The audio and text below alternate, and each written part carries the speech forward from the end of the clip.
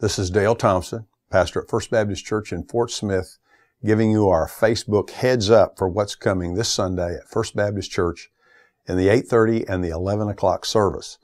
We're doing a series on the commands of Jesus, and we've been focusing on what it means to be a disciple.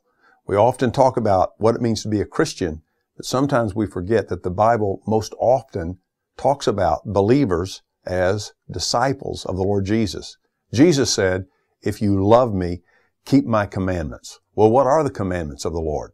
Strangely, we would be stunned if someone asked us that question and to give us 5. So what we're doing is we're trying to walk through numerous commands that Jesus gave directly to those who are his followers. And they can be found in Matthew, Mark, Luke, and John. This week, we're going to talk about the fact that Jesus told us to be an investor.